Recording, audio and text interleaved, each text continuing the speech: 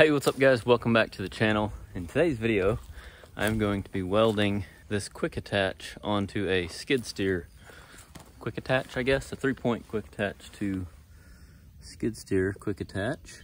Real simple deal, or should be.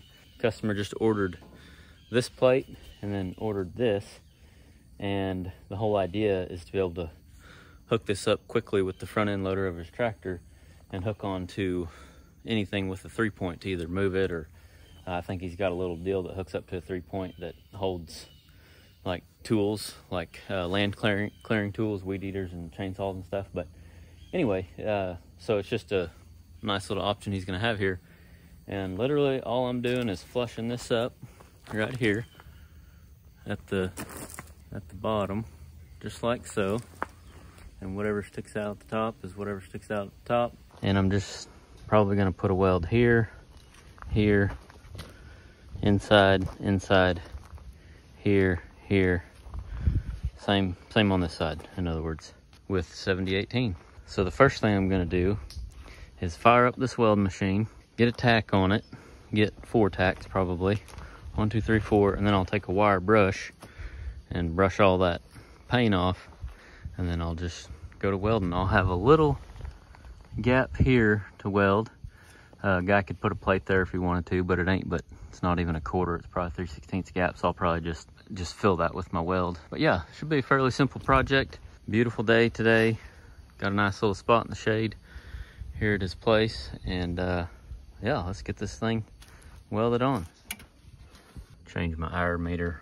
Hour meter quit working at, I don't know, I don't know if it was 6,500 or 5,500. We'll just say 6,500, and I've got almost 400 hours on it since I replaced it.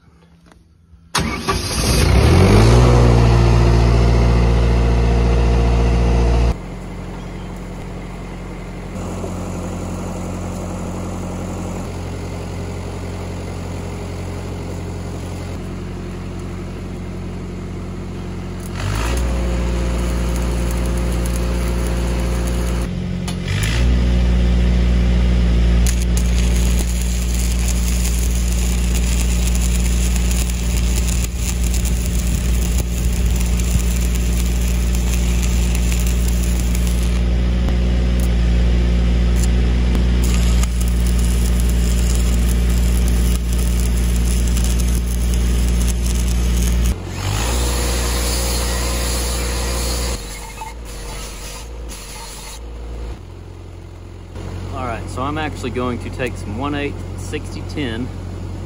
Those of you that may be new, you might be noticing this is red versus the gray 6010 I normally use. Whenever I was in South Dakota helping my brother, this is all we could get a hold of, and I kind of like it. So anyway, that's what I have on my truck right now. It's the same, I don't know the scientific difference. I know it's called 6010 and the gray is called 6010 5P plus. So again, they're both very similar. It's still what I call a cellulose rod, or it's still what I call a downhill rod as far as slang term, but it's a cellulose, just like 6010 5P plus versus a low hydrogen rod, which is 7018, which is what we tacked this with, and that's what we'll end up capping it with, 7018. But to fill these gaps, I'm going to use 6010. Same temperature, just different welding rod.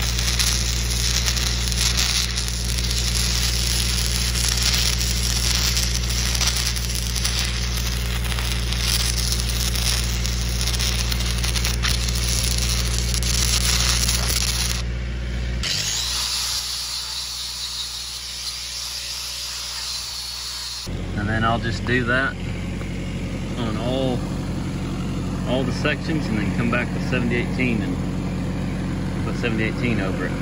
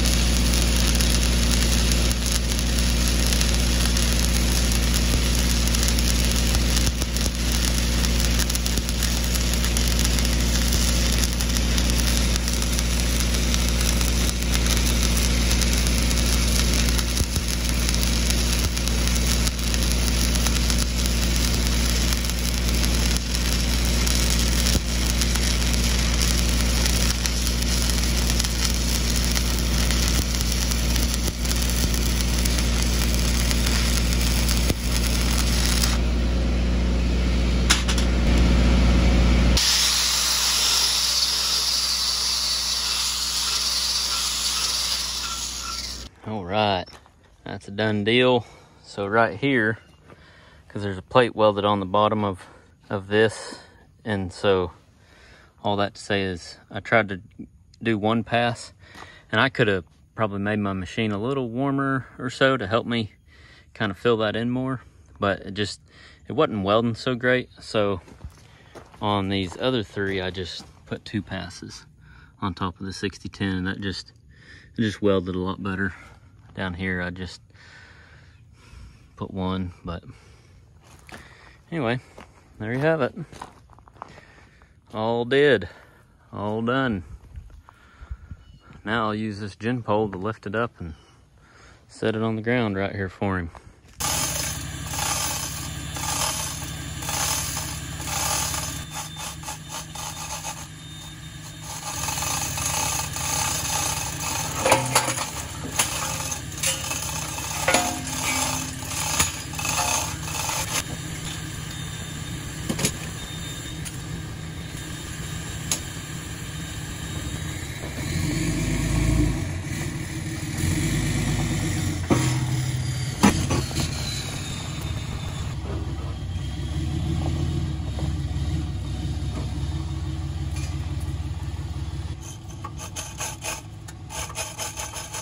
Thanks for coming along with me today. I hope you learned something. Don't forget to check out our 2 websites, AROSSWELDING.school and AROSSWELDING.com. And I wanted to ask a question and plant a little seed, if you will. For those of you that may be watching and that may be interested in pipeline welding, I'm curious, would you be interested in an in-person workshop on walking you through all the way through how to do the 12-on-12 branch pipeline test? So for those of you who don't know, the 12-on-12 pipeline branch test is one of the most common pipeline weld tests that you have to take to get on most pipeline jobs. And so if you're interested in learning from me in person here in Oklahoma, let me know down in the comments just by saying, yes, I'm interested. Just comment that down below.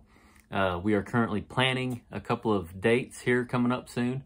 And so, but I'm curious for those of you that may be watching and have been following for a long time or interested in pipeline welding or whatever. I'm curious if you're interested in something like that. I'm real excited about it. I think it would be extremely helpful. I know if I had something like that whenever I was just starting out pipeline welding, I would have definitely been interested in that type of thing. But I'm curious to hear from you. If you're serious about pipeline welding, you already have a welding rig, I want to know from you, are you interested in an in-person workshop? So let me know down in the comments below. Have an awesome weekend, and remember, learn something every day. Thanks again for being here.